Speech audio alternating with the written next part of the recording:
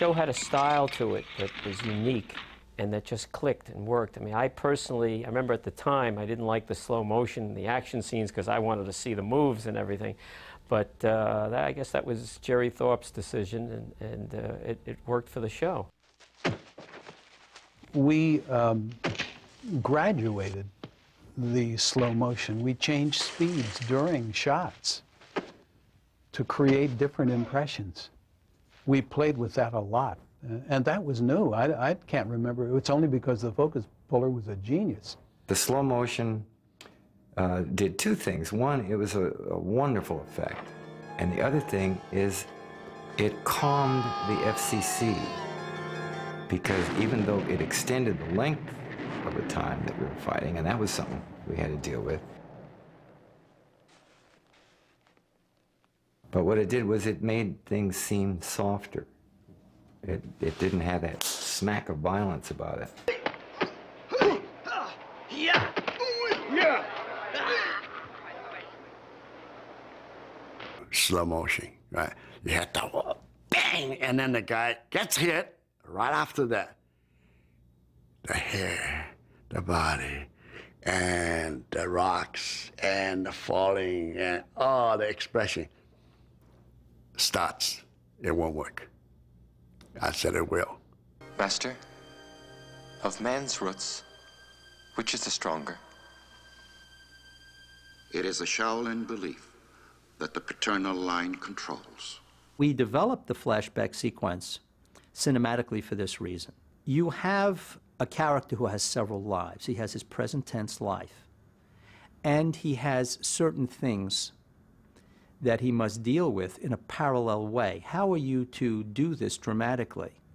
Because if you do it in a linear fashion, in other words, if you do the complete Chinese sequence and then you take him to the West, those very specific pieces of those lessons, which he has to apply to the present, would probably be lost to the audience.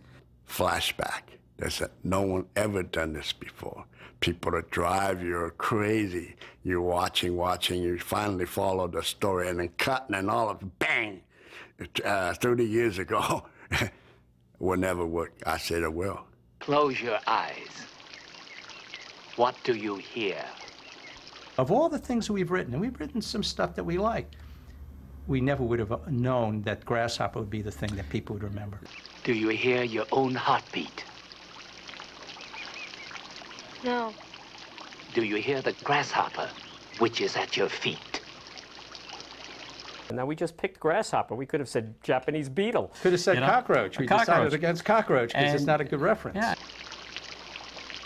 Old man, how is it that you hear these things? Young man, how is it that you do not? My memories of how special that show was going to become came when the guy who was sort of the mayor of the Warner Brothers lot at that time took me around to the back lot and showed me the Camelot Castle. And it was, oh my God, there's our Kung Fu temple. The art director, Eugene Laurier, his talents were unending. He converted a medieval castle that had been built for Camelot on the back lot into an AD 2nd or 3rd century Shaolin monastery for $1.25. He cannibalized every scene doc in the industry. It was amazing to watch. The elements he brought in and the truckloads of stuff he brought in, and he made that castle into a believable Shaolin monastery, and the scale was enormous, so it wasn't easy. And when I came from the water to breathe the last time, Zhang Su the magician was not there. And the scroll of Zhuangzhou? It too was not there. You were deceived? It was interesting. It was an unusual environment.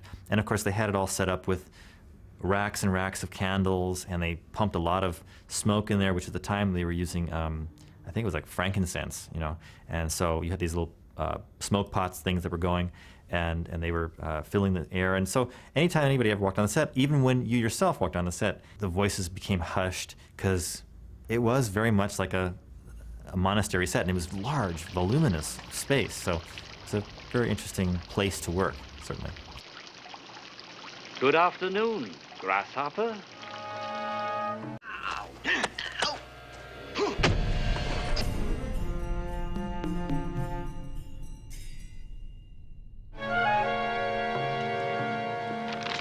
Tell your pa he'll get his cut.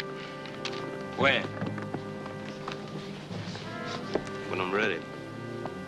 One of the great things about Kung Fu is that it had this incredible A-list of guest stars, you know, that were stars then and that became stars later. First of all, you had people like John Saxon, William Shatner, Tim Matheson, okay, who were well established at the time. But Harrison Ford, Jodie Foster, they essentially, you know, made their debuts on television. So it was a breeding ground for A1 talent, and it was also just surrounded by A1 talent. I mean, in front of and behind the scenes. They didn't settle for less. People wanted to do the show because it was unique. It's as simple as that. Yes, it was fairly easy to cast people that normally wouldn't do series television. What you doing up here? Listening? I was just practicing, waiting for the stage to come. Is what you play a lute? No, it's a mandolin. And it's called a plectrum. It makes a sound like running water. Well, I remember Jodie Foster the moment that I saw her. I knew she was going to be a big star, and it's also one of my favorite segments. And she was a darling. I mean, she was about this tall, and she had all of her acting mojo together. I just loved her. They call me Lethe, but my real name is Miss Alethea Patricia Ingram.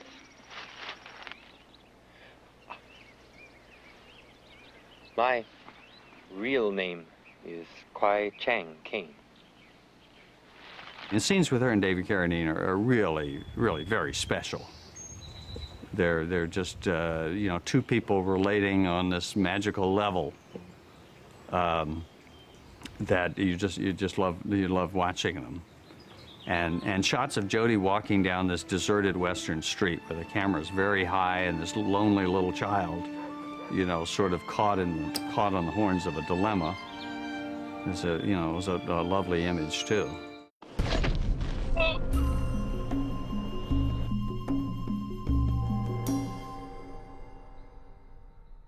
I lost my hat at the beginning of the first segment that Cam was the coordinator on. So that for anybody that wants to know, if I'm not wearing a hat, then it's real Kung Fu. I marked several things like that. When Bruce Lee died, I changed the color of the shirt from brown to saffron. And the other way that you can tell when a segment was shot is look at the length of my hair, because I just simply grew my hair for the 4 years that I was involved. We had a restaurant there for 34 years in Panorama City in the San Fernando Valley, and Philip was, you know, he was the front man, and of course I did all the grunt work. People recognized him right away and associated him with the part of Master Caine. And he used to get a big kick out of going up and talking to the kids that came in, and he'd have a couple of pebbles in his hand that he reached out from the flower pots, and you could take these pebbles from my hand. It's time for you to leave. You know? I actually had to eat rabbit for a scene during the night shoot, and I had to eat I don't know how many rabbits. It was while I was trying to catch the coin as well. I'd have to take a bite and then catch the coin, and they had a bunch of rabbits, and it was real rabbit. And I ate, and I would eat, and I'd never catch that damn thing because I couldn't see it coming out of the dark. Rodimus Parra was the most victimized child in the history of television. A friend of mine who was a boom operator, Marvin Lewis, Marvin said that he's standing up on the boom one day, and he's got the mic out there, and Rodimus starts letting some tension out and starts yelling and and Marvin's got these headphones on, and it's just like knives through his skull. And Marvin says, one more time, Rodimus, and we're going to get into this. And sure enough, a few minutes later, Marvin takes the cans off, gets down from the boom, walks over to Rodimus, picks him up physically, and throws him in the swimming pool. It was a happy set. They talk about this incredible sense of camaraderie and teamwork that existed. That was very evident on Kung Fu. I remember the first day of filming. We drove in from Oxnard. I think I was with my grandmother, who drove me down that day, and no David. And about 45 minutes later, this beat-up rust bucket of a 1949 Studebaker convertible rolls up in a cloud of dust. A couple of dogs in it. David gets out barefooted, pretty much in wardrobe already. That jacket, that hat, and cupping a small green cigarette, I thought. And he just kind of looked around and was like, okay, what are we doing? The incident that we all remember best was him coming in for maybe the 4th day of a 7 or 8 day episode, and he had shaved his head the night before. I said, David, why did you do this? I think that's what Caine would have done. I said, but we have 3 days of shooting with hair in your head. I mean, we can't match anything. Oh, you'll figure it out. I mean, it was like punching a pillow. The flip side of that was he was the character. He was absolutely perfect for the role. I mean, I believed him, the audience believed him. So there's always a yin and a yang, as we would say on the show.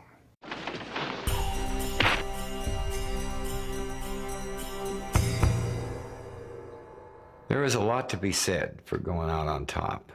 Hey, that's another thing. I stopped before I screwed up my brains, And I don't mean from getting hit. I mean, being the star of a television series can turn you into a fat, drunk, lost hulk of a person. I've seen it happen to a few people. He was burned out. There's no question about it. David was in almost every scene. The nature of that show was man-killing. I mean, we had nothing to cut away to, but there was no subplot. So David was on screen all of the time. What a credit to David that he worked that hard every day, no matter what. When I walked off the show, I had the undying anger of the network and the studio. I think up to this day, the studio is still really teed off at me for walking off. I mean, how many people walk away from a hit show? Even if he had wanted to, contractually he couldn't have. I mean, you work those things out. No, he didn't. It really was just a matter of audience decline. I think some of the poetic nature of the writing changed, and the nature of the flashbacks changed in the stylized way in which they were written and shot. It was still a good show, but I think it was just a slightly different show. When the show went on the air, it was pretty much of an instant hit. It did really well. Unfortunately, the ABC schedule was so weak. I think that this first time slot was after Streets of San Francisco, which was one of their few hits. And then they moved it, I think, to Friday night or to Saturday night. And now the audience started dropping, because any network executive will tell you the way to kill a show is to move it. The audience just doesn't follow it.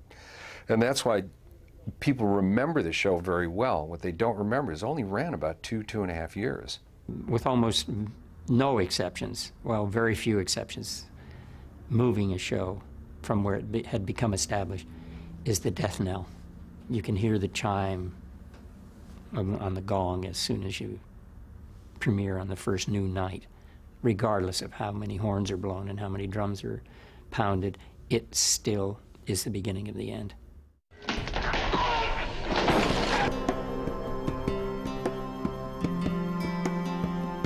Is it good to seek the past, Master Po?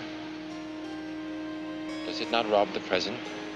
If a man dwells on the past, then he robs the present. But if a man ignores the past, he may rob the future. The seeds of our destiny are nurtured by the roots of our past. So that, you know, little New Yorker, Ed Spielman, who had, you know, taken a few classes in Kung Fu and wrote a script about it, a very fantasy script, was the cause of the entire martial arts explosion. If you remember, because of the Bruce Lee movies, Chuck Norris got into the mix, and then everybody else really who came along after that was derived either from the series or from Bruce Lee's career or from both.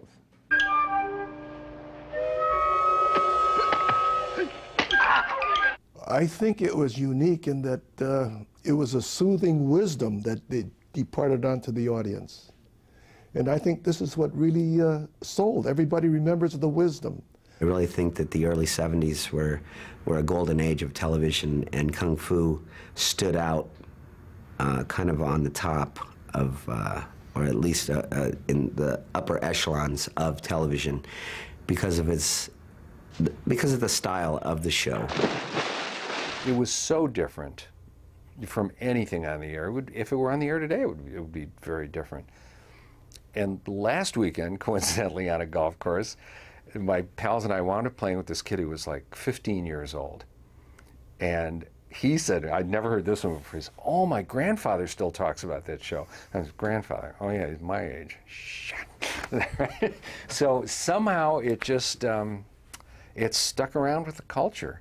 It was a rarity in television. There were many other shows since then, I think that, and there may have even been a few before then, that had good ideas and exposed people to lessons of life. But none of them, I don't think, did it in quite the way that Kung Fu did, and the character of Caine is an archetype now in the culture. It's the searcher. It strikes a profound chord in people, and because of that, it has the power and the longevity that it has had. It gives you something to think about, and you want to go back and think about it some more, and it's a world that you don't know, but you want to know more about. We had material which I thought was classical in its elements, and our job was to bring them to light. It provided and it fed a need. Beyond the fact that it was brilliantly written, directed, created, acted, performed, executed. I had many, literally hundreds of phone calls and probably thousands of letters from viewers who asked more or less the same question. They would say flattering things about the show, and they would say, can you tell me the book where these sayings are taken from, because I'd like to raise my children this way. I'll never forget getting a letter from a school teacher. The note said, thank you so much for doing this show. You have proved to my students, she was a 6th grade teacher, you have proved to my students that you don't need to carry a weapon to be a man. Why does it have such longevity? This is an everyman story. This is a morality play. It's eternal. It's as old as something out of the Bible. And it has echoes of mythology. There's a magic in that show, more than any other TV show in the history of television.